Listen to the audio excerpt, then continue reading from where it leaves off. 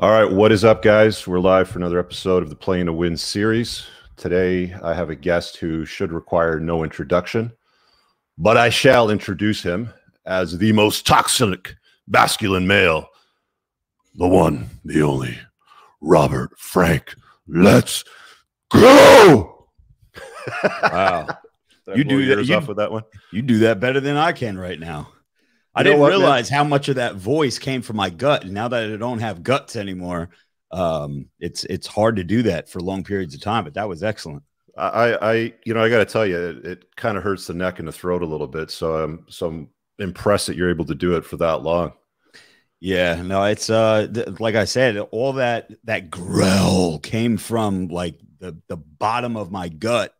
And then, with what happened to me, which I'm sure we'll get into over the next hour or so, it's not there anymore. I try to do, I try to be inspiring and do some of those videos from time to time, but it's not happening yet. But yeah, hopefully in a few months and probably 2022 we'll be back to normal. So let's get into some of that. Before we get started with the, with the rise and the comeback sort of story. I just want to kind of like tip my hat to what you've been doing. Because I mean, like, you're one of those guys out there that is able to point to facts and do it in a comedic way, where you kind of walk this fine line where you don't get banned from, platforms because it's kind of deemed as comedy. You've been doing this for a while, right? Like, how long ago did you create this character of Robert Frank 615 sitting in his car yelling and spitting, all like Jack Tan juicy as hell, right? Well, I started making videos at the tail end of 2012, early 2013, when Vine was kind of phasing out and Instagram videos just started. But the actual rage character that I did, yeah. And I'm just going to put it up, but I'm not going to play the audio just so we don't get any issues, because a lot of swearing in it. But yeah, no worries, no worries. That guy started for maybe 3 or 4 videos on my YouTube channel in like 2015. I started doing it, but they were getting no traction at all. Like, I would get a couple hundred views, couple thousand views here and there. And then the one video, Pokemon Go, when that was the big craze and phase and everybody was doing that, that video was July of 2016, I believe. And that's when things just, that video's got like 1 billion views on social media by now. And I was like, oh, hey, maybe we have something here. So I started doing it more and more. And I evolved the character from just screaming to then I became like a rapper, and, I'm making my words rhyme, but still being motivating and inspiring. And I really didn't expect the character to be loved or to be something that people wanted to see. I wanted to be hated. I wanted people to look at me and say, who the hell is this greased up guy yelling at me with a bandana? How old is he? Like, I wanted to be hated, and it turned out that people loved the character. Did you still get hate from people for any reasons? Oh, of course. Yeah. I mean, I still get hate now, especially with what happened to me. They're like, what happened to you couldn't have happened to a better guy. I hope you die. We get those all the time. But when you put yourself out there, and I'm sure you get it too, because you're very, you walk the controversial line, and even though you're telling the truth in everything you say, I'm sure you get your share of haters as well. Oh, yeah. I call those my biggest fans. They watch everything I do, but they hate on me. It's like, bitch, you're a fan. Oh, of course. Yeah. Yeah. So you created this stuff starting from Vine. I didn't come across you until I was just like kicking back watching a Joe Rogan episode, and he actually mentioned you in the episode, and I think he put it up on the TV. Jamie threw it up on the screen behind him. I'm like, yeah, oh, this guy seems interesting. So I started to follow you on Instagram. And it's been hilarious to like watch you take current events and just kind of like chop them up and like break them down for what they are. So we won't spend too much time on that. You guys should go follow Robert on his social. Where's the best place for people to get those older videos? Is it mostly on Instagram is where they're all posted? Yeah, I mean, they're on actually, to be honest, they're on every platform. Okay. I post everything everywhere for the most part, and Robert Frank 615 is the name everywhere. So you can easily find me. How did you come up with Robert Frank 615? Was that like a gamer handle or something from when you were a kid? No. I'm 43 years old, man. I stopped playing video games when I was like 12, but The name just came from, that was what I picked when I first started an Instagram account and everything. And if I knew where it was going to go, I would have picked a much cooler name. But Robert Frank 615 kind of stuck, and now people know me by that. Cool, cool. And Robert is my first name, Frank is my middle name, and 615 is my birthday, June 15th. So that's where all that comes in. Got it. Got it. So, I mean, like, you had this meteoric rise. You've got a supplement brand. You got a clothing brand. You've got the Glorious House of Gains podcast. All of this kind of came to a grinding halt for you when you had a health issue a couple months ago. I don't know the exact date, so I'm wondering if maybe we can, spend some time around that. But I mean, what was it that created the health issue? Do they ever get to the bottom of it? I mean, I'm sure a lot of your haters are just going to come at you with, oh, it's all because all the steroids and all that sort of stuff. Yeah, of course. No, like you said, everything was clicking on all cylinders. Everything was going great. My merch was moving, the supplements. I don't own Steel Supplements. That's owned by someone else, but I'm one of their top people, I guess you could say. A lot of people think I own the company, but I really don't. Everything was clicking. Podcast was going great. And then tail end of February of this year, just a couple months ago, I started crapping blood. And, when you live the lifestyle that I live, and although I'm not a competitive bodybuilder, I live the bodybuilding lifestyle. I do the supplements. I do the super supplements. I'm not ashamed to say it. And throughout the years, I've crapped blood before, but it usually went away after about a week. This was not going away, and it was getting worse and worse and worse. And it turned out where I was making like 30 to 40 bowel movements a day of just straight blood. And, I'm a dude. I'm a guy. I'm like, it's going to go away. I ain't going to a doctor. I got this, man. Yeah, I got this. Just drink some more water, man. Exactly. I got this. Exactly. So it got to the point where it was so bad where, I mean, I couldn't walk. My lower back, like, everything was shutting down on me. And my wife rushed me to the ER. They did all the tests. They diagnosed me with ulcerative colitis. That was on March 11th.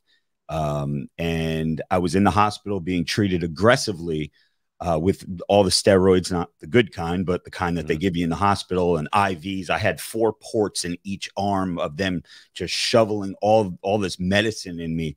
And I was in the hospital for about a week and a half, and then my colon perforated, kind of like when your appendix burst. My colon burst.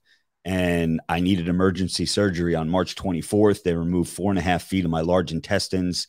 And after that surgery, everything went downhill. My kidneys were failing. My lungs were failing. My heart was failing. My liver was failing. Every specialist in the hospital were like, I was their #1 patient. It came to the point where the what do you call the religious guy that comes into the hospital? Oh, the priest. Yeah, the priest.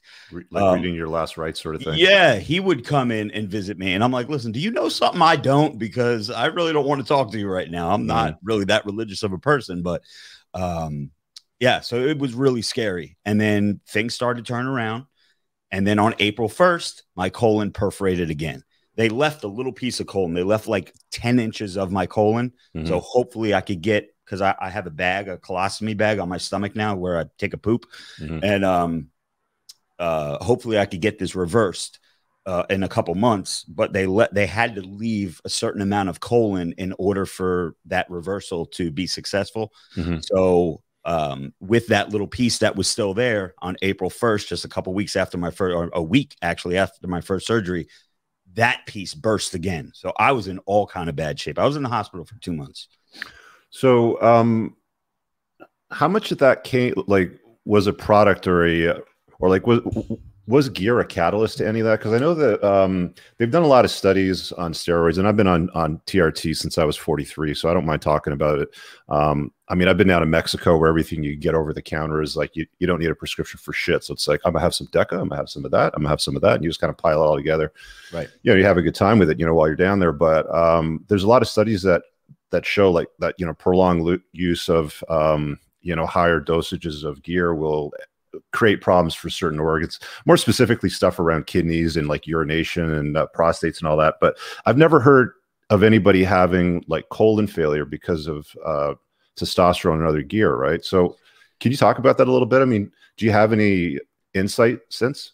Yeah, I mean they tested me. The way that you get what I get is two ways. It's either bacteria or it's autoimmune. They Mm. tested me for the 9 million different types of bacteria that it could have been from food or just whatever I ingested or put in my body. They ruled that out 100%. They said you have the autoimmune version of ulcerative colitis. And they're still not 100% convinced that ulcerative colitis is going to be the final diagnosis. There's still a possibility that I have Crohn's disease, which is like a sister disease to ulcerative colitis. And if I do have Crohn's, then this bag that's on my stomach right now is going to be with me forever, and that's going to be horrible. So I'm praying that it's ulcerative colitis. But they said it was going to come out no matter what. It had nothing to do with the gear, nothing to do with the supplements, nothing to do with the food I was eating. It was always going to happen, and it just picked its time and came out. And I've noticed, I've talked about this in other interviews. I've noticed my stomach changing over probably the last 3 years, where I loved hot food. I loved buffalo wings. I loved all this, all that. My stomach wasn't having it anymore. Within 5-10 minutes of me having anything spicy or hot, I was in the bathroom, and I was like, whoa, this is weird. Yeah, and it didn't look like from any of the pictures that I saw that you've posted, on social, that you had anything that would have distended your abdomen or had like fatty liver disease or anything, because you're still pretty like trim in your waist area, right? Well, yeah, I was. But what happened when I went? Yeah, so before I went to the hospital, everything was good. There were no problems. But when I got out of the hospital, I went into the hospital at 209 pounds. I came out of the hospital at 138 pounds. Wow. So I lost. How tall are you? 5'9.5", 5'10". That's a ton of weight, man. Oh yeah, yeah. And you could, and that was all muscle mass too, I bet, right?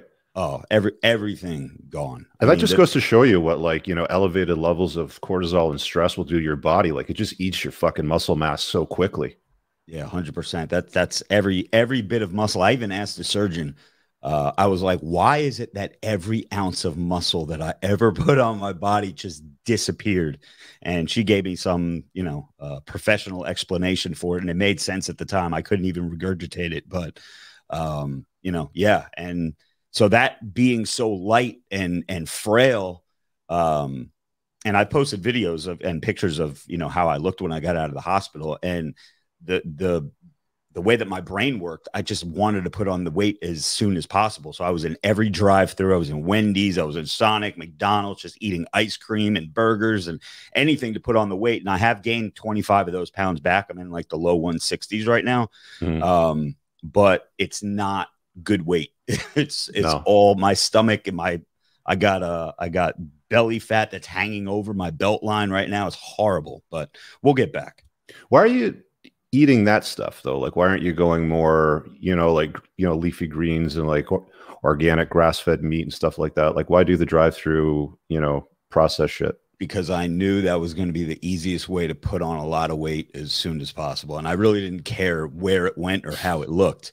But the one thing with having this bag on my stomach, you have to stay away from roughage and stuff. So I can't eat salads or any kind of spinach or lettuce or anything like that, because it backs up the ileostomy that I have. Wow. So that's a big change in your lifestyle, eh? Oh yeah, because I mean, I was a bro. I was eating grilled chicken and broccoli and sweet potatoes and all this good healthy food. And now I just didn't have the appetite for it. I was like, I don't want grilled chicken and broccoli. I want a hamburger and French fries. Let's get this weight back on. Yeah.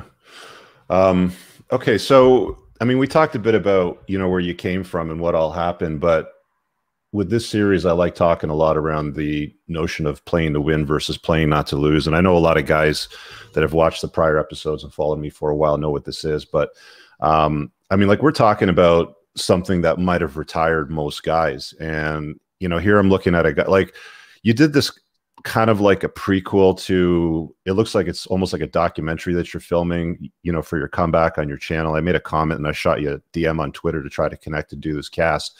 But, a lot of guys would just basically quit, retire and say, fuck, like, I know what it's like when somebody cuts in your stomach. Cause I had a cut about that big, made to get my, appendix out when I had appendicitis, and it was like about a week of like I saw this look on your face when you were posing in the mirror, and like you had tears in your eyes, Yeah. you know, sort of thing, because you hated looking like that. And I know that feeling, because it's like hard to stand up, it's hard to take a shit, it's hard to walk around the block, you know, to kind of stretch your legs, and it takes a while for you to get that back. Like, you don't realize how invasive that is. But I mean, you had basically right down like the center of your stomach cut open, plus you got the side cut open. Did they have to cut you through the back as well? No, yeah. Nothing in the back, but I'll show you. I don't know if you guys could see that scar that's going all the way down. It's about 6 inches, and there you can see my little bag that I got where I drop a deuce. Yeah. No, it was horrible. I mean, I'll be honest with you, Rich, I don't even think I've actually absorbed or digested or come to the realization that this happened to me yet. Because I still have moments of weakness every day where tears, and maybe it's because I'm not on TRT anymore, because I don't want to do anything to mess up this next surgery that I have scheduled for September 16th. I'm not on any TRT. My estrogen levels are probably through the roof. I could watch people shaking hands on TV and tears come to my eyes. And it's just, it's rough, man. Because I go back and, you know, you swipe through your camera roll on your phone and you're looking at all these pictures when you were great and everything was going good, clicking on all cylinders, you were jacked. And now I'm like, man, this is brutal. But hey, people, the reason why I am so motivated and driven to get back is because I know I have a very big audience of people that is looking forward to this comeback, and it's inspiring them. So how can I let them down? You know what I mean? I got to do it. What do you think of this concept of, you know, bigorexia? I came across it in my 20s when I was, you know, reading a lot of the Gym Bro magazines and all that sort of stuff. And it was like a condition they were trying to describe where you can never be big enough, or, you know, you look in the mirror and you never see like enough of a man, and you have to go back to the gym or eat more calories or have your next meal and all that sort of thing. Do you think that's a real thing? Oh, 100%, 100%. I last night, for example, I was on the treadmill doing some cardio post workout, and I'm showing my manager pictures of me, and I was like, Joe, I thought I looked like crap here, but I look so good. He was like, yeah, it's all in your brain, bro. It's like you're never. And he was like, when you get back to that point where you're shredded again, you got veins coming out of everywhere, and your shoulders are back to being wide, and your back is wide, and you got the thin waist and everything, you're still going to think you look like crap. So he's like, just, you know, appreciate this journey. And no, bigorexia is 1,000,000% a thing. How did all this change you? Like, what's been the biggest change in your life since all this happened? I mean, you've probably had a lot of time, you know, during the recovery, lying in bed with tubes and, you know, all that stuff. Like, the biggest change, I guess, other than physical appearance, just, I don't know, man. I've never dealt with any kind of anxiety or depression or anything like that ever in my life. I was always a person that thought that type of stuff didn't exist. I thought it was a switch that people could turn on and off. Oh, you're sad, you're depressed, blah, blah, blah, wah, wah. Go to the gym, lift some weights, you'll feel better. I never thought it was a real thing until this happened to me. And now, like I said, I go through moments of, damn, this really sucks. And yeah, I go through some dark thoughts go through my head that I never thought in a million years would ever enter my brain. That's probably the biggest change, is like my mental state has crumbled, but we're trying to rebuild that, other than my physical. But everything else is going well. The podcast is going well. The merch is moving like crazy. And I'm not as strong as I used to be. I'm lifting 10 pounds on each side of the hammer strength chest press now, where I was able to load it up with all the 45s that they had in the gym. So that's the biggest. It's crazy, man.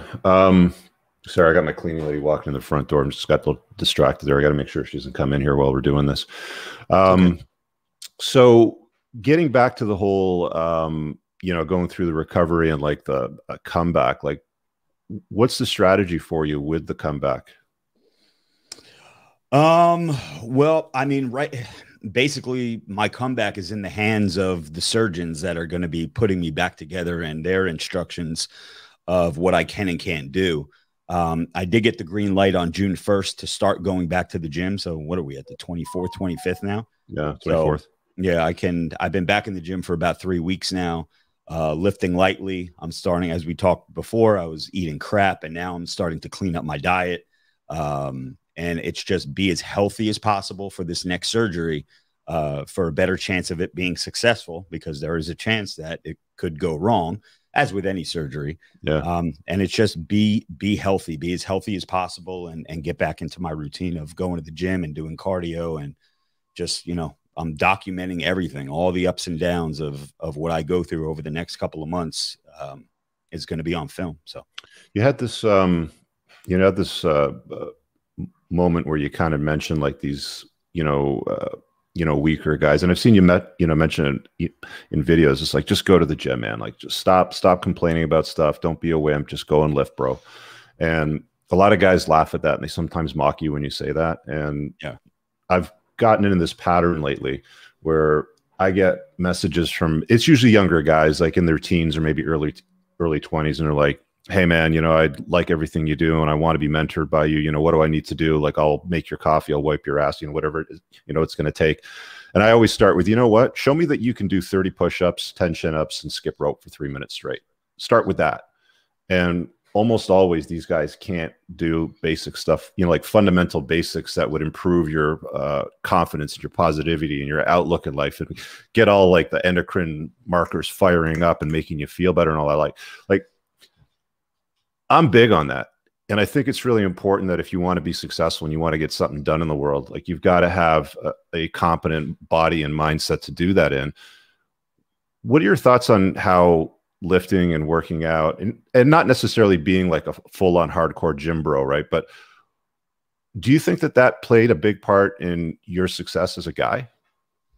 Oh yeah, because I mean, anytime you would see me do those videos in the car, the more popular ones where I'm in the car screaming, is either right before I'm going into the gym and I'm just doped up on all this pre-workout, or it's post-workout and I just got done with a workout. And I mean, anybody who's gone to the gym and actually put in the effort to do a workout, you don't have to be big, you don't have to be jacked, but people know when they've had a good workout, you feel different. Like, you feel super confident, you feel inspired, you feel like you could take on the world, just because of, like you said, all the endorphins and everything running through your body. That was a big part of the character. Is being in the gym or around the gym. Obviously, I was all jacked up and everything, but yeah, that definitely helped my mental state to create content, and whatever came to my mind, I would just spit out, and it was always surrounded around the gym. And the earlier videos, especially, every video was whatever is going wrong in your life, whatever is happening, whether it's a challenge on TikTok or Instagram, or whether it's this or whether it's that, screw all that, go to the gym, screw all that, go to the gym. And people dug it. Did you have to script those episodes that you did, or do you just kind of like, all right, here's a topic, I'm just going to dive into it and just yell? Yeah. I mean, as I'm driving, it's funny, as I'm driving around, a line will come to mind. Like the t-shirt that's behind me, when you're jacked and juicy, the hose get loosey. Like something goofy like that will come to my mind, and I'll throw it in my notepad. And I'll be like, I got to fit this in a video somewhere. But the very first videos where I'm just screaming and ranting, there was a topic came to mind. Let's just go and do it. But as the character evolved, and I can't just scream and people hold people's attention. I always had to kind of change it up a little bit. And then I would start to not script them, but have certain lines that I knew I wanted to fit into the video. And I would just make sure that they got in there no matter what the topic was. Is this something that you saw yourself doing when you were younger? Like, what did you want to be when you were growing up? Like, what was your life plan for winning? I'll be honest with you, dude. I don't even know. The way I was raised was, when you get done with high school, you got three choices. You go to the military, you go to college, or you go to work. I picked go to work. So I got back then I got a warehouse job. I was a Teamster, worked for the local 863 Teamsters Union from the time I graduated high school until we all got laid off 15 years later. So that was a big portion of my life. And the money that I was making just getting out of high school and working in a factory, basically, was more money than my friends that went to college were making. So I was like, I ain't doing the college thing. But then eventually over time, I went and I got some college credits because I thought I needed that. But no, I never saw myself actually having any type of profession. I got into personal training. I was certified with 3 or 4 different personal training organizations. And I knew I wanted fitness to be something in my life, but I never thought that would be my full-time gig. And I never in a million years would have thought screaming in my car would be my full-time job. But as of February 1st, 2017 is when I resigned from what I was doing. And I've been doing this ever since. So it's over 4 years now. Yeah, this is pretty new for you then. What do you say to younger guys that are looking for their purpose, looking for something to do in their life? Like, what advice do you give those guys? I mean, really, whatever I say, just give it your all. I mean, I know that's cliche and corny, but whatever it is that you want to do, whether you want to work at McDonald's, be the best damn hamburger flipper you could be, you know what I mean? Or just inspired to be the best at whatever it is that you do. And my goal was to be the best car screamer, and it worked out for me so far. And it was like there's a difference between a talent and a gift. Like a talent would be, okay, you're the best damn hamburger flipper at, you know, the Burger Shack sort of thing. That could potentially be a talent, but a gift would be basically the guy in the Jag screaming blindfolded at the camera on a topic. But so many guys struggle to, like, I would say that you probably had that frying pan to the forehead moment.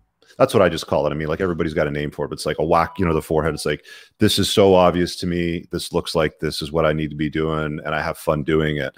And that's what you figured out after the whole Pokemon one, right? Like, that was the frying pan to the forehead moment for you?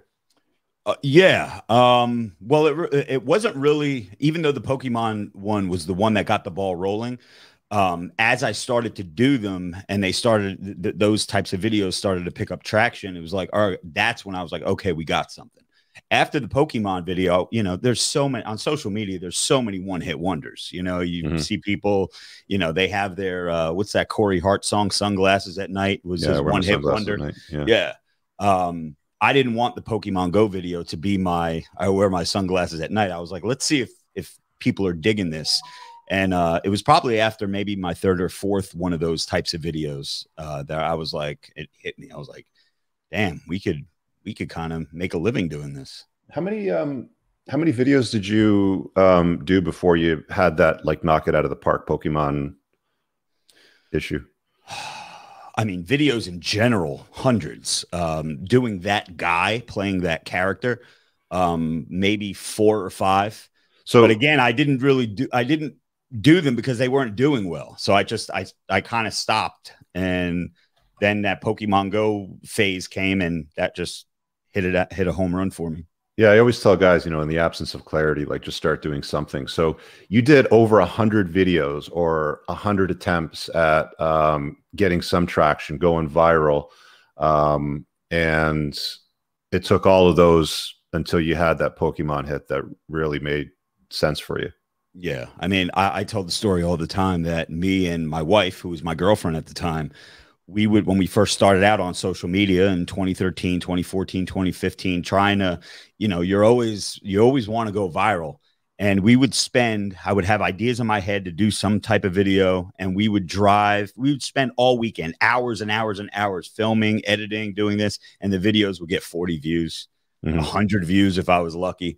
So I stuck with it. And I guess that's the big takeaway, is just be consistent and don't take no for an answer. One day, something you do is going to pick up a lot of steam. And I don't know if you brought it up before we went live, but my mission statement was comedy, controversy, TNA. In my videos, I had to have either all 3 of those things or one of those things. And nowadays, it's so hard to do the controversy thing because all the platforms, they shadow ban and they pull your videos, they kick you off the platform. I lost a 250,000 follower Instagram account early in the year because I was doing my political BS. They didn't like what I was saying. They ripped me down. You you know, I've lost. It's a different world now. I wish we were back in 2014 where you could say and do anything, and people were like, "Haha, it's satire, it's funny." Now you're being offensive, you're bullying, you're harassing, and it's horrible. Yeah, I'm just scrolling back here, you know, through the feed, and there's a lot. I mean, you've even had attempts here where you had your she was probably girlfriend at the time, you know, try to do like the imitation of you blindfolded, you know, in the car. There's lots and lots of uploads here, even ones with very low engagement. Well, you know, very low compared to what you got today, but like, you know, a few hundred, you know, engagements, like likes, and a few, like 10 comments and stuff like that. Yeah. You've been at this for a while. Like, this is not something that's, you know, like an overnight wonder. Like, a lot of people think like when you do something, oh, you just got lucky, bro. Or it's just like, you know, you had that, you know, that right place at the right time, and that's why you got to where you got. But people don't understand most overnight successes take years. And like you just talked about, I mean, it took 100+ attempts to even get anywhere close to getting something that knocked it out of the park. Hey, question for you with your wife, because this is something that comes up a lot. And I mean, like, you put yourself out there, so you get risk exposure. There's of course haters. Like, I get haters from all angles, dude. Like, I get haters from feminists, from lately even the gay community, you know, apparently. You know, these doom and gloom guys, and, you know, from time to time they're all, "Yo, Rich, you know, show me your receipts, you know, where's your girls, this and that." It's like, I'm not going to dox my chick. I mean, a third of them are going to rub one out to him. A third of them are basically going to say something like, "Oh, you know, her eyebrows are, you know, distorted," or something like that. And a third of them are going to be like, "Dude, you don't even need to do this. Nobody cares. Like, we already trust who you are," sort of thing. But I mean, like, from the get-go, you've already on your toxic news show too. You cut out for a minute. What about the toxic news show? Toxic. I can't remember what the Meathead Minutes. Yeah, that's it. Meathead Minutes. And I think you got your wife in there too, you know, doing like the weather. Yeah. Her fake weather update. Yeah. Yeah. So what do you get from guys out there when you got your girl out in your audience, you know, doing your thing? Like, is that a thing that pops up over and over again? You're like, "Look, you know, we got to manage this because there's some real pricks out there." Like, how does that work for you? Well, in the very beginning of doing the videos, she was in a lot of them, and she was my TNA part of the video, where you know, have her in a bikini, have her in booty shorts, have her in leggings, you know, stuff like that. Just kind of it sells.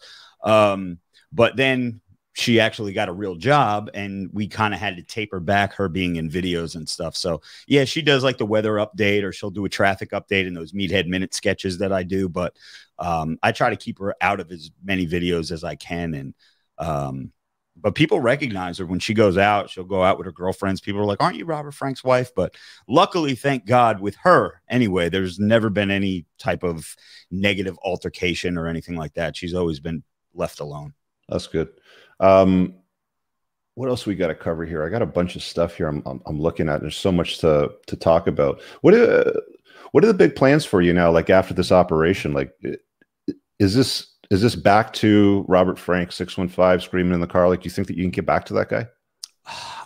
I hope so. I mean, you always got to go back to what took you to the dance, right? Yeah. And I do want to. Those videos are fun to do. And I want to get back there, but like I was saying, I can't right now just because I can't growl like I used to. It just, it doesn't sound the same, and I can't do it for the length of time that I did. But that is the goal, to get back there.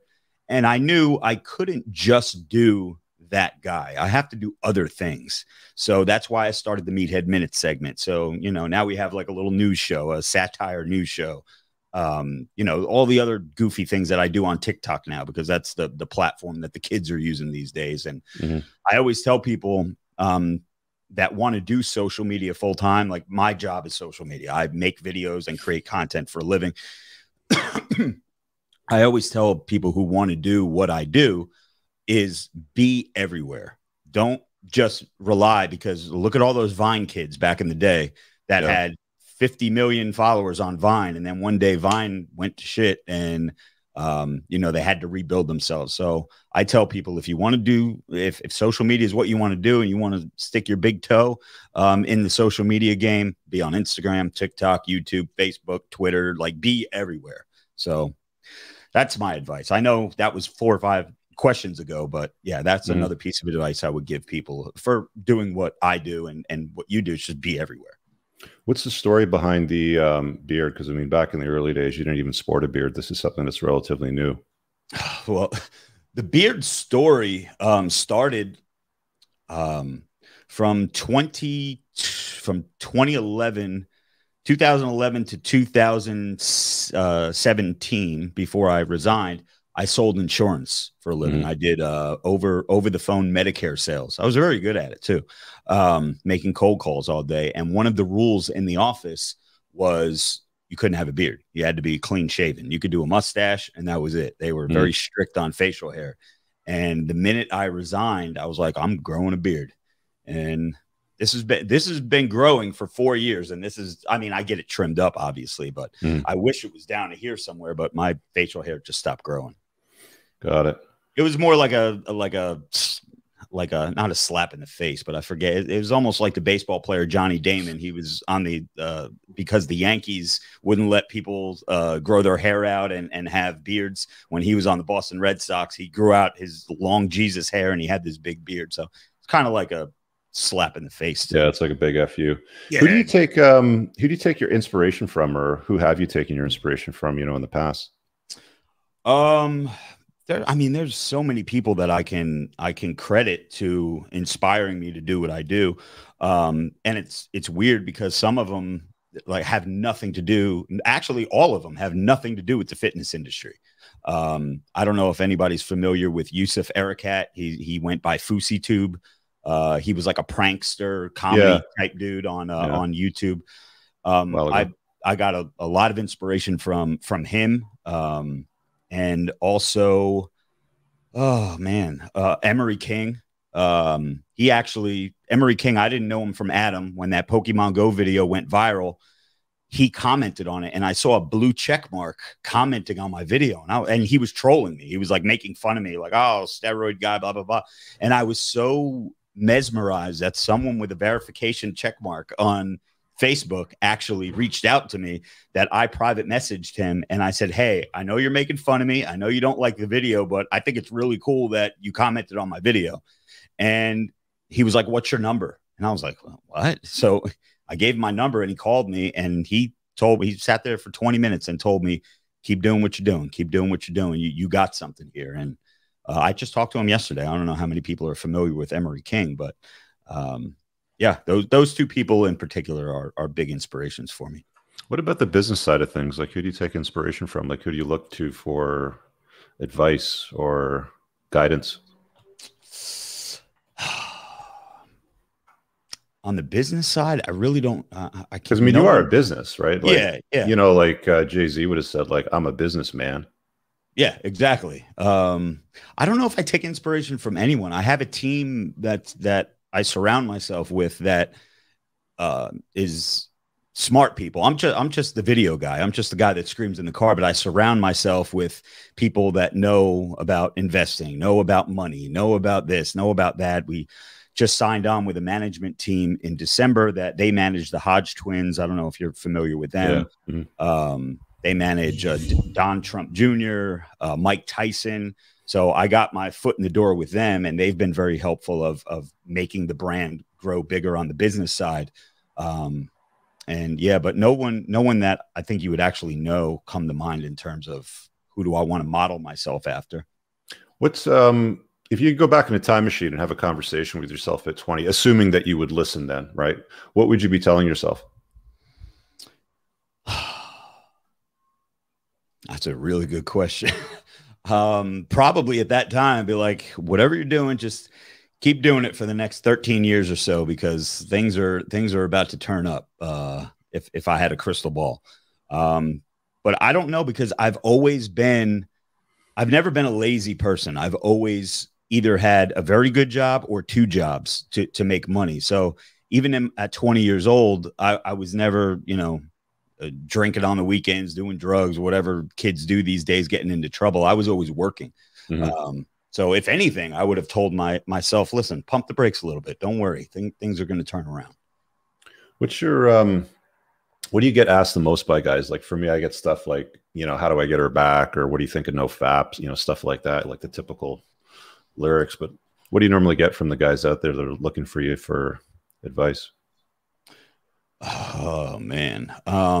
Yeah, because you probably get this a lot too. It's like, oh, my girlfriend broke up with me. How do I get her back? And you know, the toxic masculinity character that I created, people look to that for inspiration. How do I get bigger? How do I get my girl back? How forget my girl? How do I get these 3 girls at the bar I saw this weekend back to my apartment? You know, they're always looking for that type of motivation. It's always something gym related. You know, how much protein should I be eating, all the way to, you know, I like this girl. How do I get her? To I lost my girlfriend. I'm sad. I want her back. Those are, it's always surrounded either by fitness or relationship advice. I got like a male dominant audience. It's like 95% men. I'm sure it's the same thing here. For you. Yeah. Well, like, what is it that you wish guys were doing today that they're not doing right now? Because I mean, I see a lot of like generalized weakness, you know, in men today. Like the pussification of the West is a real thing. Yeah. There's a lot of estrogen dominant males out there. Like you see them walking around with female breast tissue. Like there's a lot of things that are throwing society side, toxic feminism, not all, but like the vast majority of the male population bending the knee to women and making themselves less so she can become more. What do you see that's going on out there? Like, do you see a general trend or anything? No, I just see a lot of dudes that have zero confidence. And I really think that it's a confidence issue that people have. And one way to build your confidence is to go to the gym. I mean, yeah. when I was younger, I would think, you know, it's really hard, man, because like you said, the pussification of America and just the world in general is a real thing. And I really think that it comes down to dudes paying too much attention to the small percent of that's going on. I know that doesn't explain it, but I would just say get in the gym, fitness, motivate yourself, and be more confident. And then you'll have a whole new different outlook on life. And you'll kind of take all the toxic feminism and everything. You can kind of push that aside and stay in your lane, so to speak. Yeah, that's how I got started. I mean, I was a skinny kid. I'm just under 6'3", but I was like a buck 62 or something like that when I was 17 or 18. I just started doing like wicked amounts of push-ups and chin-ups and stuff like that. And by the time I was 23, 24, I was like about 205 or so. And I can tell you guys, I mean, like something as simple as lifting will change your life and your attitude and your confidence levels. Like you walk out of a gym with your endocrine system firing on all cylinders, you know, your T's feeling good, you're in full balance, you're jacked and looking good, and people look at you, you know, men want to be like, look like you, and women want to be with you, sort of thing. You know, it's a starting point. Like at least start with something like that to get the ball rolling, right? Yeah, 100%. What do you think of this whole like red pill, manosphere, MGTOW movement? Like, I'm wondering if you got any insight on that. I really don't. I mean, I've heard about. See, the problem with me is, are you familiar with Rich Piana? Yeah, yeah. By the big, huge bodybuilder. Yeah.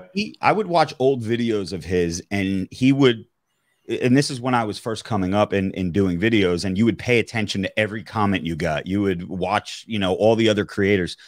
I would say for the past couple of years, maybe 2 or 3 years, I don't watch anyone else's stuff. I don't pay attention to anything that's going on in the internet unless it's brought to my attention by my manager. It's like, yo, this is a hot trend right now. This is a hot topic. Talk about this. So I've heard, and I know a little bit about, you know, all the red pill stuff, but I don't watch any content on it. I don't really pay attention to it. I just kind of stay in my own zone because I never want to be influenced by what somebody else is doing and someone call me like a copycat. So I just do my own thing. But I mean, I'm on board with all the red pill stuff, obviously. So I mean, basically, you've got like a management team that says, "Yo, Robert, you know, this is a trending topic. You need to do something on this one." Yep. But yeah, that's how it goes. I don't on Instagram. I have everybody muted, so I don't see. I never see anybody shit ever. You don't even see feed, nothing, eh? Nothing. Zero. Okay, so I'm always on my feed. Do they end up outlining what they think you should talk about, or they just say, "Hey, there's Pokemon's trending right now. You got to do something to shit on this"? Yeah, that's pretty much how it goes. And then I'll educate myself on whatever it is. You know, I'll watch a video or two, like, all right, I got the gist of this. Let's go, and then I'll get in the car and do it. But yeah, I have There's a couple of people on my management team that will text me a couple times a week, like, hey, this is trending on TikTok. See if you could hit this. And sometimes I don't. Sometimes I'm like, nah, this really doesn't work for me. I don't think nothing creative comes to mind. But I have my own personal manager, Joey Baggs. He sends me stuff all day long. The other people that are in my crew, they always send me whatever's trending. It's just more healthy for me not to see anything, because then I get consumed in what everybody else is doing. I just want to focus on what I'm doing. Yeah, I've been really trying to adopt that mindset the last year. It's like, you know, post and ghost, like do your thing, ignore the comments, stay out of there, because I mean, you get haters and you get guys that love what you do, but at the end of the day, when you get to a certain size, like you put a video out and you get 2,000 comments, like there's no way you're going to respond to all of them. It's impossible. Yeah. Like those days are long gone. And, you know, for the most part, I don't even have time to watch my friend shit. Like I have friends that put out some cool content. Like I follow as few people as possible. And even then I got a lot of them muted too. Like I just want to see the ones that kind of entertain me or might be a source of good information. Right. I get it. Let me ask you about your personal relationship, like your wife, your girlfriend. Like you've been with her for a long time, and you know, feel free to leave out whatever you feel comfortable, you know, keeping private. But guys always are looking for guidance in this area. And one of the things that brings a lot of dudes to my content is I talk about a lot of these concepts, and I'm not a big fan of the name manosphere and all that sort of stuff. I basically look at it like a manoswamp now, because there's a lot of douches in that space, you know, putting out content that, you know, tarnish your name. You don't want to associate with these clowns. But like there's a lot of guys that get value out of it. Like I wrote this, you know, I wrote this book. I don't know if you've seen it yet or not. You've probably, you know, heard about it anyway. I've seen the book. I haven't read it though. Yeah, but it basically gets guys like unplugged from the bullcrap lies that don't serve them and helps them to update their beliefs. So I wanted to ask you, you know, personally, in your own relationship, you're obviously, you know, successful in it from what I can tell, because you've been with her for a long time. She's in your frame, you know, she contributes to your content. I never see her challenge you or like getting bitchy with you or anything like that, which is always a sign, you know, the relationship that happens off camera. That happens off. So yeah. So, I mean, at least she's respectful to you live, you know, sort of thing when you're doing things. But what would you attribute the success to the long-term component of that relationship for you? She's been there since the very beginning. Like when we first started doing the Vine and the Instagram videos back in 2012, or yeah, I think it was the tail end of 2012. So she's been there since the very beginning. If I wasn't with her now, and I would be scared to meet another girl right now, because you never know what they want. They're like, oh, he's got 1 million followers on Instagram. I just want to date him because of that. But because Marissa, my wife, was with me from the very beginning, I think she just she grew with me. So she doesn't give me shit. In my videos, I'm always talking about, you know, the characters, always talking about banging women and this and that. And she gets that it's a character. So she really doesn't give me crap about that. But she's been there since day one. And I think that's helped me, because like I said before, probably 3 times now, she grew with the Robert Frank brand. And that's helped me out. So she's seen all the ups and the downs, and she knows that it's just a shtick, and just enjoy the ride. Yeah, you were what I would probably define more of as as a natural. Like you just get it. Like, you know that you got to be on your grind and on your purpose. A lot of guys don't understand that concept, and they tend to relax and get a little lazy in their relationships, and that's when, you know, their chick's eyes start to wander elsewhere. Yeah. Yeah. You're right. I know you got stuff to do. We're coming up on the hour, and I want to, you know, try to respect your time here. So I want to start to wrap up. But I mean, you got any closing thoughts for guys watching this stuff? No. I mean, again, the Robert Frank character is pretty bottled into the gym. So I would tell everybody, if you are not in doing something to improve your physique and your confidence, which in turn will come with both, do that. And, you know, Rich, like you said, show people, show him that you could do your 30 push-ups in a row, run for a minute, and do whatever you do, because that's going to help your confidence and your overall appearance. And dudes are going to want to look like you, and chicks are going to want to be with you. And that's a very good way to put it. Yeah, big. Let me just grab these last few super chats here. I noticed in high school that when I exercised and ate good, I had so much confidence, and it was an amazing experience, because I was not even interested in relationships, and girls threw themselves at me. It was insane. Felt so unreal. Yeah, dude, it's, you know, it's the real deal. What kind of shelf life, you know, before we go, what kind of shelf life do you think you've got as a gym bro beast, you know, sort of thing. Cause I'm coming up in my late 40s now, right? And I'm starting to realize like I don't want to do like hardcore bodybuilding anymore, man. Like my back doesn't take heavy squats anymore. You know, my left knee's kind of fucked up. My shoulder doesn't want to do, you know, straight bar presses. So I kind of work around that. Like I've spent most of my time now doing mostly cardio stuff, going to the dojo, learning combat skills, boxing. I still lift, but not as much as I used to and not as heavy as I used to. What do you think the shelf life is for stuff like this, you know, for guys like us? Honestly, I don't ever see myself stopping working out. You know, right now I'm in a unique situation where I had what happened to me and now I'm trying to build back. So that's going to give me content for, you know, the next year at least before I'm back to looking the way I did. So thinking down the line, I'm like, all right, I got another year of this where I could, you know, inspire people and motivate through my comeback story. And then I'm thinking, I don't know, maybe I got another year or two left because nobody's going to want to listen to a 50-year-old with a bandana screaming in the car. So I understand there's a shelf life to what I do, which is why I want to expand into all the behind the scenes things that we're doing right now. Yeah. All right. So there you have it, guys. You can go find him on social. Looks like Instagram's the biggest place where stuff's put out. But go to his website, robertfrank615.com, or just search for Robert Frank 615. You'll find all of his social stuff. He's a good dude, great entertainer. He has a podcast, Glorious House of Gains podcast. Yeah, go check him out, man. I've been entertained and enlightened at the same time, 1 minute at a time, when I've watched you, you know, do your thing. So I'm looking forward to the comeback and the return of that guy and that character. Yeah, check him out, guys. Appreciate you being on, brother. Yeah. Before I go, I want to say I appreciate you and what you do in this 15-second world of attention spans where people want to watch something for 15 seconds and then scroll away. You've done very well for yourself in holding people's attention for, you know, I know you have longer videos and stuff like this, which is almost an hour long, and you hold people's attention. You're a good host and you're a good dude. So thank you for having me. Thanks, brother. I'll see you soon, eh? All righty.